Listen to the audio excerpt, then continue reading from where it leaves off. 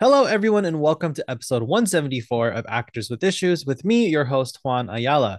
I'm an actor and journalist who loves talking shop with actors and getting into the issues, how they got to where they are today, and the lessons that they learned along the way.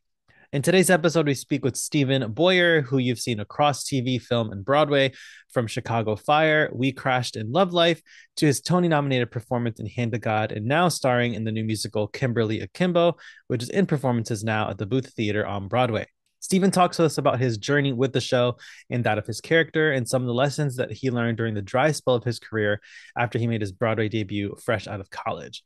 He also shares his advice for young actors today: believe in yourself and fuck the haters. Before we dive in, please be sure to subscribe to the show wherever you may be listening or watching. Leave us a comment or review if you enjoyed the episode. And now, please enjoy my conversation with Stephen Boyer. Stephen Boyer, you are now on the Actors with Issues stage. Thank you so much for being here. Welcome to the show. Thanks for having me. So, take us on the journey. When did all of this acting stuff start for you? Oh, wow, you're going way back. Okay. When did all the acting stuff start? When I was like seven, Hmm. I was a very hyper kid and did a lot of impressions of my family and friends and anybody that I saw on TV. And I basically would not stop performing in front of my family. So they put me on stage at the first opportunity just to kind of get some peace, I think. And it was I grew up next to Otterbein College in Westerville, Ohio, and they did a production of Carousel, and I was the littlest snow child in the stair steps at seven, and I loved it. I got to hang out backstage with all the college kids majoring in drama, and they taught me how to play poker, and I hung out with them instead of, the other kids in the show because I was just like, these people, these are my people. Um, and so after that, I just started doing children's theater for, for the rest of my young life. And I was in like two, three shows at a time in Columbus, Ohio and Central Ohio, and just couldn't stop. And I mean, you've been in the business for a while at this point. So I'm curious, was there, every career has its sort of peaks and valleys and times where we're on a high and then other times when we wish we were working. So I'm curious, was there ever a point that you felt, okay, I gave this a try, this is it, or did you always just sort of like go full speed ahead? Um, I I sort of I shifted into sort of different aspects of performance Mm, during certain times. I mean, when I first got out of school, I booked a Broadway gig in a revival of I'm Not Rappaport, where I was like in one scene where I mug Judd Hirsch and Ben Vereen with a knife, and then you never see me again. But at 22, I'm like, oh my God, I'm on Broadway. How this is so much easier than everyone said it was going to be.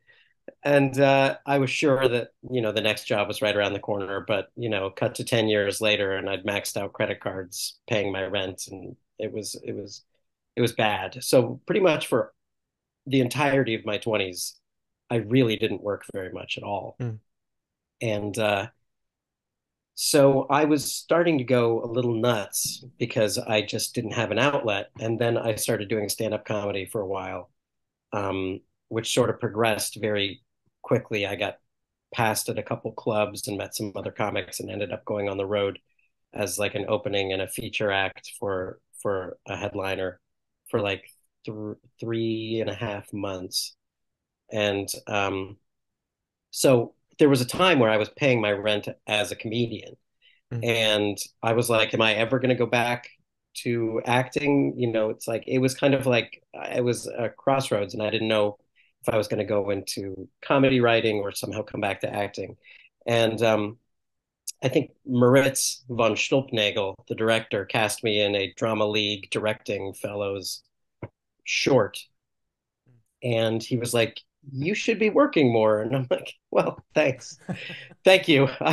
I think so too, but other people don't agree. And and then Moritz kind of became a champion of mine and started casting me in more and more things. He directed Hand to God, which went from off to on Broadway. Mhm. He cast me in Trevor, which was this, insane play by Nick Jones. And he kind of brought me back from the brink of going into stand up and comedy writing as my full-time gig. Um, which is good because, at a certain point I was like, I don't really want to be a stand-up comedian. I want to be an actor. Mhm. And I always felt like, even when no one was casting me, I still felt like I'm like, I know I can do this. Mhm. I just don't have the opportunity at the moment. Yeah, all you needed was that sort of just like hand to reach out and be like, all right, let's give Yeah. you a shot. Yeah. Yeah. I needed somebody to like be my champion and Mhm. actually believe that I could do it. Um, yeah. Yeah. And with Kimberly Akimbo, I know you were in similar to Hand of God, you were in the off-Broadway production and then coming onto the Broadway production, which I did get to see last week. And I mean, I would be lying if I said I didn't tear up a couple times. It was incredible. I absolutely loved the show. I'm a huge fan of Victoria Clark and of, I've had some of your cast members on the show before they were even in um, Kimberly Akimbo when they were sort of at the peak of COVID and Right. all of us actors were stuck home, and I had some of them on. So I'm curious how early, because I know you're in the off Broadway production, but how early were you involved in sort of developmental process? Yeah. For Kimberly Akimbo, I really just came on for the off Broadway run. I know that there had been several workshops, like there always are with new musicals over the course of a few years, and I was not a part of any of the workshops. I auditioned and was cast in February of 2020, Hmm. 1 month before everything stopped. And I was like, well, let's see if this show sticks around. The Atlantic they knew they had a good thing. And they would send out an email every few months being like, okay, you guys you still on board? Because we're still going to do this, Yeah. right? You still around? And a year and a half after the shutdown, they're like, okay, green light, everybody, come on over, and we're going to start rehearsing this. And so we just had to hold on, through a global pandemic, but eventually it got going. But so I was involved in the rehearsal room Mhm. for the off Broadway run. And I'm curious, how would you say, or if the character has changed and how the show has evolved between those two productions, despite sort of just the size, but how would you say that it's changed? um, there are, if you actually look at the script, there's very tiny what David Lindsay Bear calls surgical changes that have been made, but all of them reverberate across the entire story. Um, Most of the changes are things to sort of center the story around Kim, make sure that she does not get lost as our protagonist, through this world of crazy, family characters and high school friends and things. And she, but the biggest difference um, was with the parents, with Kim's parents, Mm. and and Buddy. My character had the most changes between off Broadway and on. Um, uh, the parents and Buddy especially, Buddy was a lot more clueless, if you can believe it. In the off Broadway version, um, he had no real awareness when he was disappointing or hurting his family and his daughter. And I think, when you're playing to an off Broadway audience that's mostly jaded New Yorkers, you can have a character be a little more clueless, a little less self-aware, and audiences will sort of accept it and be and still their humanity can still shine through. When you have a Broadway audience, which is a lot of tourists and people that maybe aren't accustomed to seeing the gritty off Broadway characters, you need to spell it out a little bit more that, like, no, this person does still, in spite of their foibles, they do love their daughter. They are not a villain. They still have like humanity and, good intentions. And so there were just tiny little changes that were made. Like, Buddy apologizes now. He knows now when he screws up. He didn't really apologize off Broadway for anything that he did. And you've seen the show, he screws up a lot, Yeah. like a lot, a lot. So just the fact that the Broadway version, he acknowledges his screw ups was huge. Mm-hmm. People still aren't sure if they like Buddy or not, or if they or if they really hate him. But that's great. I mean, I think that's wonderful. Yeah. When you're sort of on that line, you're like, Yeah, yeah. because there's plenty of people in life where you're not sure about that either. So you're like, I don't know. I don't know if I'm on board with them. Yeah. There's this comedian I grew up watching. He says something similar sort of about family. Like, you can love your family, but you don't have to like them. You know, Yeah, you'll cry at their exactly. funeral, but you won't go on a vacation with them. Yeah, And with as you were talking about it with the buddy, he apologizes and uh has a lot of growth throughout the span of the show, which it's not entirely clear how long of a span it is, but it feels like a couple of days or a week, if anything. yeah. Um, It's pretty short. It's yeah. pretty short. I think it's like no more than 2 weeks, Mm, the whole course of the show. But yeah, he does have growth. And then in the end, it's kind of, we're not really sure if Buddy or Patty, if either of Kim's parents are actually able to get there mm. in that time period. Yeah, which is But a reality for so many parents. It takes a yeah, long time for folks to change, and for yeah, kids too, and for all of us to go through things and reflect and actually yes, put action uh toward those yeah. changes. You can spend a lifetime waiting for someone to change, and it just won't happen. Yeah.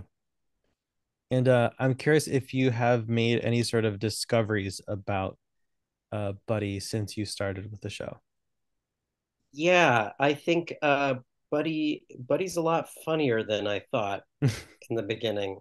I Yeah. mean, in the beginning when we were doing it off Broadway, especially in rehearsal and before we got in front of an audience, I was just objectively looking at Buddy's circumstances. He has a daughter who was essentially terminally ill, who was nearing the end of her life expectancy. He is an alcoholic. His wife is, a self-centered narcissist, hypochondriac. His spoiler alert: his baby that is coming is not his, and and he works at a gas station. So he doesn't have a whole lot going for him. And so I just looking at it from an outside point of view, I really leaned into how depressed I would be if I was in his shoes. I was like, this sucks. I mean, his life is pretty awful. And it really took David Lindsay Abaire and Janine Testori to sort of pull me back and be like, yeah, but if Janine said it once when we were rehearsing the song that he's giving advice to his unborn daughter. He's like singing some advice into a video camera, and she's like, if he fully acknowledges the regrets of his life, he would jump off a bridge. She's like, he wouldn't be here singing this song. He would be in the bottom of a river. I'm like, oh, okay. And she's like, so he can't give into it. Yeah. He has to, in spite of it, buoy his spirits up and make light of everything around him. This is how he deals. Is It's like Buddy is either laughing or he's yelling. It's like he's either overwhelmed by the stressors of his life and just like taking it out on people around him, or he's forgetting about it, having a drink and laughing. Um, and those are kind of his two modes. And it took me a while to find the laughing. I mean, for a Mm. long time, I was like, this is just depressing. Yeah. And with the name of our show being Actors with Issues, we have gotten a bit into sort of talking about career things and all of that. But I'm curious if what are the biggest changes you've noticed in the industry since you started to now? Um, hmm. I mean, I feel like awareness of things like gender parity is Mm, something that is just wasn't even part of the conversation, you know, even 10, 15 years ago. I mean, like the amount of like seasons where it would just be, you know, white male playwrights and white male directors for every theater, every season.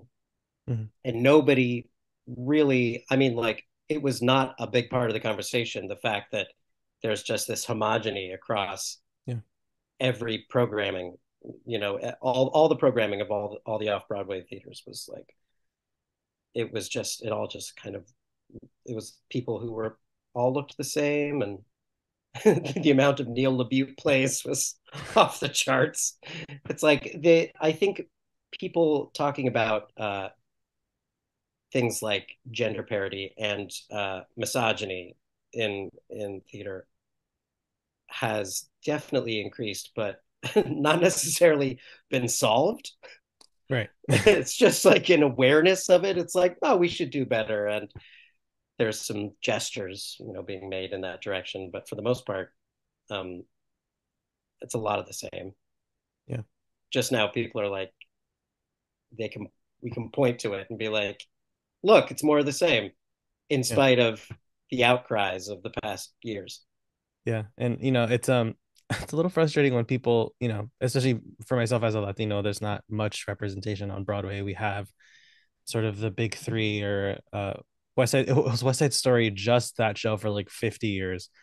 And then, the Cheetah Rivera, anything she was in, it's like, oh, other like Latinas can play Velma Kelly and Spider Woman and all of that. And then In the Heights came along, and then Hamilton, and you have shows like On Your Feet. But those shows, the only show that's still on is Hamilton, and even West Side Story is half white, written by white men. We love Stephen Yeah. Sondheim, we love Bernstein and all of that, but just not having that representation can be kind of frustrating because it's like, do we have a place here? I don't know if or do we go the TV route where there's a little bit Yeah. more?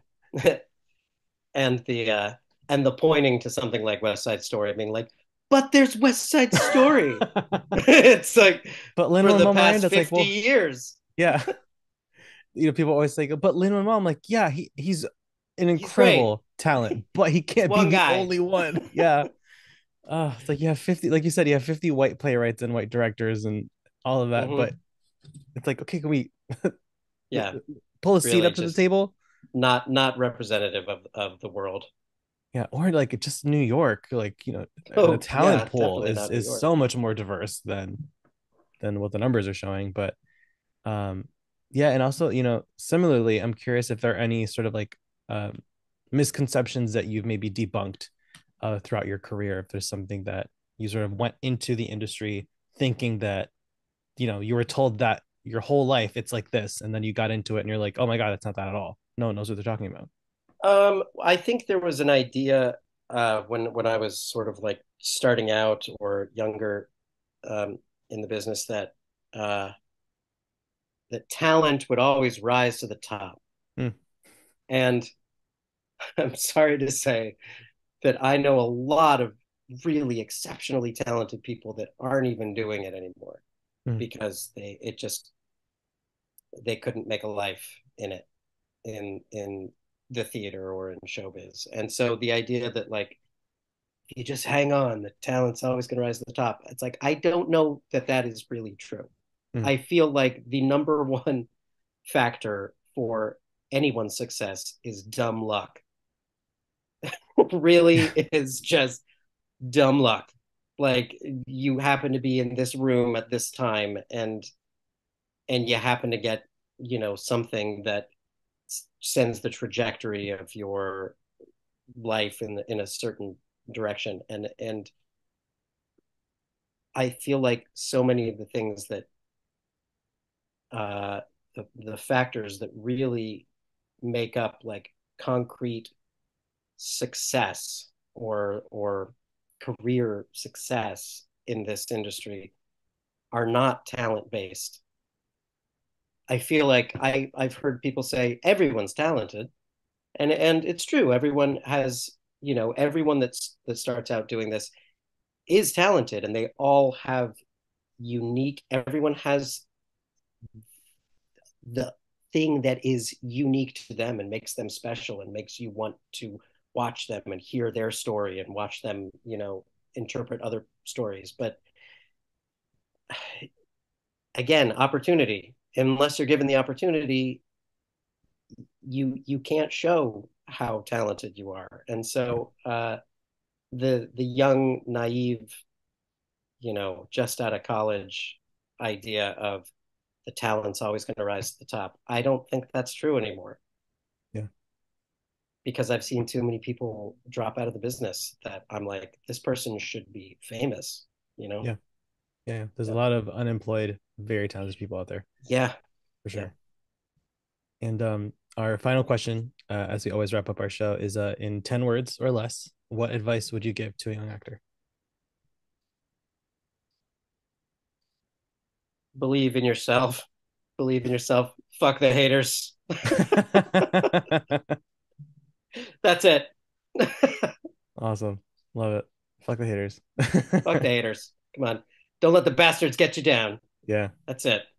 Yeah. They're always the loudest, but they're not the most Yeah. correct. So, yeah. Yeah. Just believe in yourself. That's Yeah. I it. forget who said it, but it's like, ignore the booze. They always come from the cheap seats. They're always in the back. They're never in the front row. They're not that brave. Always Yeah. way in the back. Well, Stephen, thank you so much for taking the time to chat with us today. If anyone wants to give you a follow on social media or anywhere, where can they find you? You know what? I used to be like all over Twitter. I'm off Twitter now. I'm It's a out. scary place. I'm out. I got rid of my Facebook a few years ago. The only thing I'm on right now is Instagram. That's it. And I'm Steve Boyer 5000. And folks, you know the drill. You can give us a follow on Instagram at Actors with Issues. Give me a follow at Juaniela Official and subscribe to our show on YouTube, Spotify, or wherever you get your podcasts for new episodes every Monday and bonus episodes throughout the week. Kimberly Akimbo is in performances now at the Booth Theater on Broadway in New York City. Please go see the show. It is absolutely wonderful. I'm Juaniela. This is Actors with Issues, and we'll see you next week.